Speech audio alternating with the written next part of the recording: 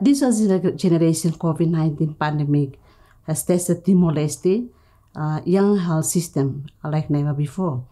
We have responded well in many areas while realizing that gaps remain in others.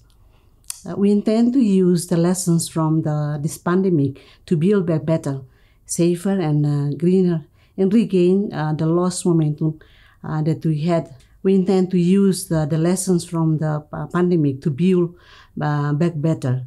And then let me share my minister's top 10 priorities for the health sector going forward.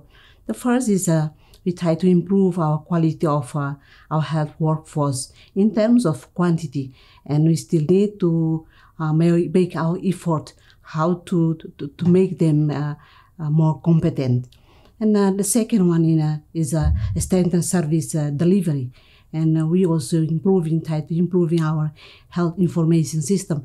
We have our information health. We have numbers of system in our ministry, and we try to work with the WHO how to connect the system together.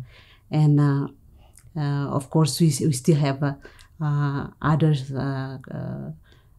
priority in terms of disease control, especially for the non-communicable disease.